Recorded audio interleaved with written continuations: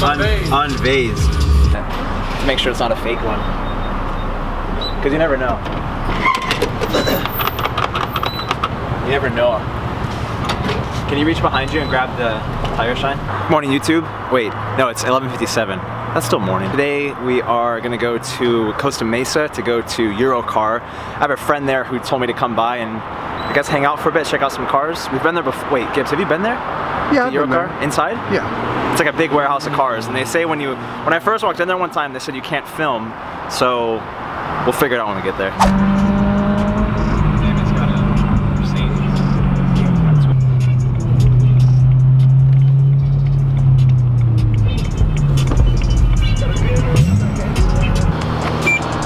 So we're over here at Eurocar OC. This is actually by my old work. I used to work at Iluso right here on the corner, but today we are checking out some cool cars. Damn, that Mercedes. Oh. I love the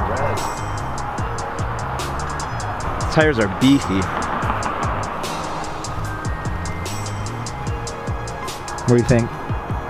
I like it. I like the red more. I know, the red looks really good.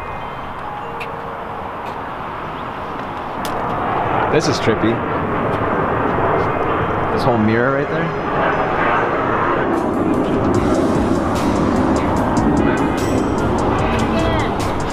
Yo! What's up, brother? How are you? Finally meet you. Nice to meet you, sir, after all this time. I'm Andy. Nice to meet you. Sure. Well, it's modern marketing now. People have to understand it. Exactly. Hello, how are you? Yeah, last time that I was in here, there was like a Carrera GT and Enzo and a bunch of stuff. Damn, do we need that in the house for Call of Duty? Dang. No, I mean we did Lil Pump, we did, we got if you guys remember, if you watched the video by Lil Pump Gucci Gang, I'll play it right here. Look at the license plate when you see it.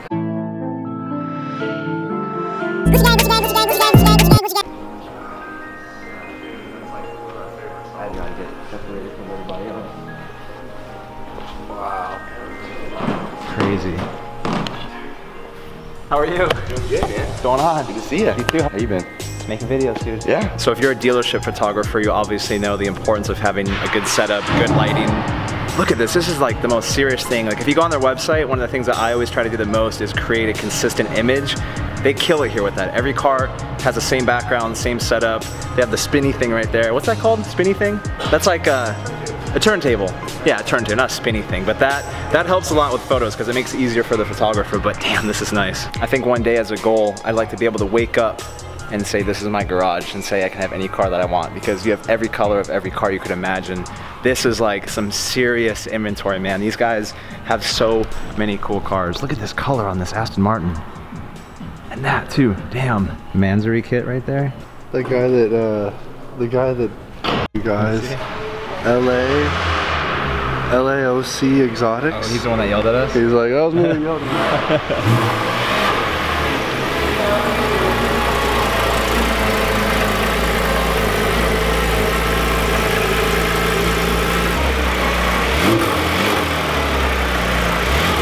So it's just one press of a button and it can spin around. Talk about being easy. So if you're a dealership owner or you work at a dealership, I'm telling you, this investment right here will pay for itself in no time. I mean, for you, what do you think? This is Peter, by the way. He's a guy that works here at Eurocar. We've known each other for a while. How are you guys? And I wanted to kind of bring up, like, from your perspective, how important is something like this? You know, it's so important. It saves a lot of time, you know, and dealership presentation, especially for online. I mean, you have to stand out. You have to have whatever advantage possible, right? You have to stand out from everybody else. Yeah, because what I notice is when you scroll through like eBay, Auto Trader, a lot of people look the same. Yeah. So if you have like 3 of these cars in 2 different colors or whatever it is, they're gonna know it's from you because this same area has the same backdrop, same setup. Attention to detail is always number one. Well, it makes sense. I understand that. Guys, what do you think? Importance of having a identity that is very consistent? Because you've worked at Lambo, you worked at Ferrari. Oh, yeah. I don't want to name names, but I don't either. I won't either. There'd be times where I worked for Maserati, and we would have 10 Ghiblis, and they would all be the same specs, same options and everything. And so you still want them all to like have their own separate pictures. Yeah. Sometimes when we were taking the pictures, they weren't consistent because the background was always different or the lighting was always different. So when you have something like this, it's always on point. So I worked with my friend David, and he has run multiple dealerships. He ran a Mitsubishi store for 15 years.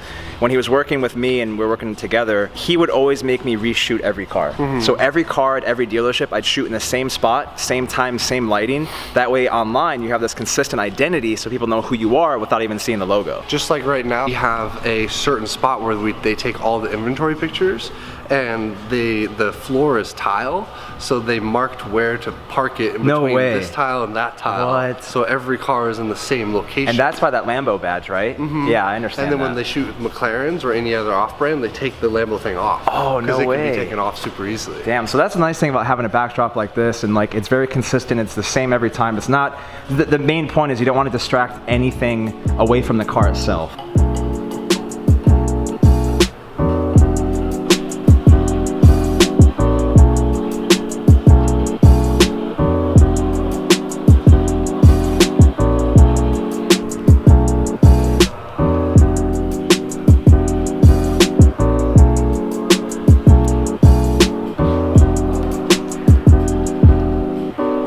I've never seen fans this big.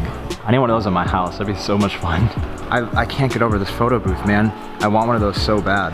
Nice little DBS. That was the first car I ever sold. I sold a black one, and it's paddle shift. This is like, damn, I love, love, love that color. And if I were to have a Bentley, this is it right here. Those wheels are so dope.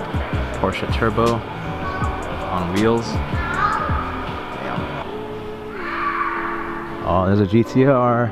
What, the drop head? Yeah, with the metal hood. Oh yeah, with the teak deck. Just a little bit. Oh, the gauges are an option too in white. Oh really? Yeah, that's all. That veneer is super expensive too. And the piping. That color is nice too, with all the carbon on it. How much does this one go for? I think it's like 150. Yeah. Yeah, that's what I'm talking about, man. I love it. Those don't even look like HREs. They almost look factory. I thought they were factory. Damn.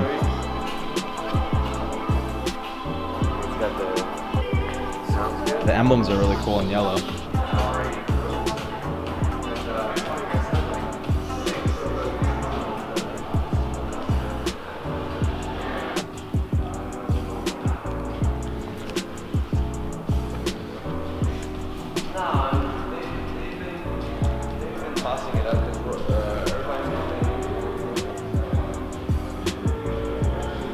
Bentayga.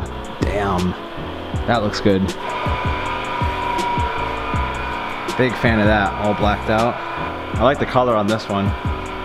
With all the black accent, that's really nice. It's like the ultimate off-road car. Has to be so much fun to take out. So you've been here for 5 years. What do you think is one of your favorite cars you've seen that's come through here? Favorite car? Like a personal favorite car that you've seen? This rough Porsche GT2. Oh, I love those cars. And it had like 900 wheel horsepower. Roll caged out. And I drove that. I remember driving that car, and it was just, that's the car I ever drove. That's scary? Yeah, it was scary. Gibbs, what's your favorite car here? You gotta pick one. Pressure. I don't know, man. Still, I think this is probably the 10th time I've said this in these vlogs. Yeah. I'm a Ferrari fanboy. Yeah. I agree. I'm a Ferrari fanboy, so I like the 599 a lot. I could also I like the California T a lot. Really? I know I'll get hate for really? that, but I like the California. Dude, let the comments roll in. Let the comments roll in, dude. Yeah, I think that's fine because it's turbo. 458 all day. 458. All Okay. around, daily, fast, loud. IPE, straight pipe. Yes, there you go. Now we're talking. Now we're talking. I'm gonna go with the Porsche Turbo, the black one over here with the yellow emblems on it. I like that one a lot. Do you like this? The white with the red interior? I think it's classy, yeah, but it's just not. If I had choices over every car in here, this wouldn't be on my list. Unless it was for like my wife or my girlfriend or something. something. I was gonna say, like, if I could buy one right now, yeah, I would. If I'm like 35 and I got kids and I live on like Balboa Island. Yeah, there you go. This is a good car for you. This all day. Okay, okay, that makes sense then. But I'm right there. That's me. Yeah. That's me all day. Yeah. How about you? Which one would you pick? I like this 991 too. Right yeah, that's what I'm saying, man. He's on the right page, dude. I like that SV up front too. Yeah, I didn't see that actually. You just walk right by it. Well, that's one I'd pick actually. Or the Pirelli. I'd go with the SV. That's like the only black one available too. Have you ever seen a yellow spec MC? I've never seen one in that color. Things are so hard to drive. Yeah. I'm a fan.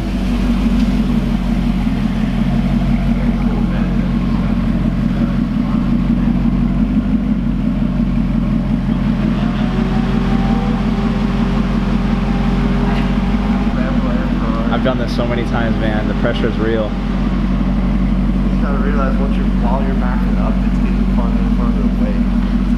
It looks like it's not. But I love that spec. That spec is so sick. I like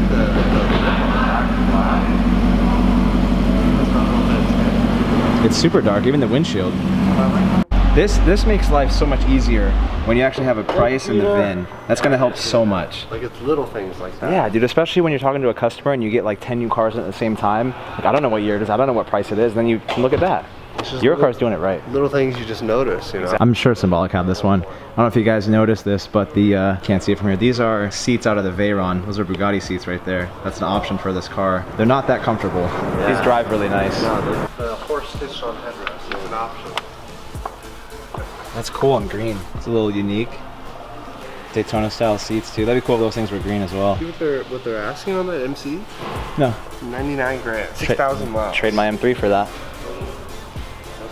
Yes. Oh, really? So proper. Oh, it's a Roadster.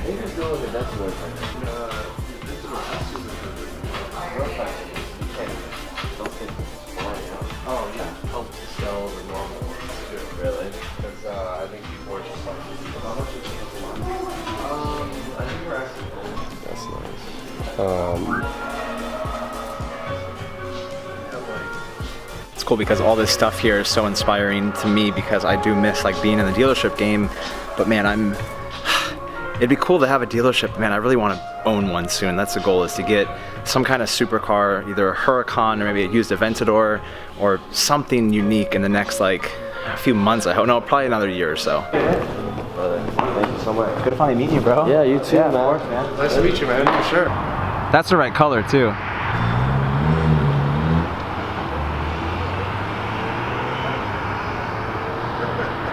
Aww. So Spencer and I were just talking, and we just got done hanging out here at Eurocar. The guy we were hanging out with, his name is Peter. Peter Tang? Peter Tang. He was just so cool, so open, so welcoming, just so nice. And it's hard to find people like that nowadays. Nothing bad to say about Eurocar. Nothing bad to say about Peter, but look at that thing right there. Yeah, Michelin. Might be gone soon. Oh, I'm looking at your car. Oh, I thought you were saying Michelin. Over. It's gonna be like a minute of.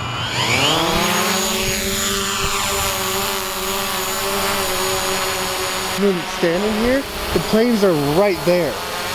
So you don't go that way. Literally not letting me take off because John Wayne Airport is like right here. Sorry, no drone footage. I'll show like the clip of like taking off in the parking lot. That's it. Actually, I'm gonna give you guys a clip. Insert drone clip right here.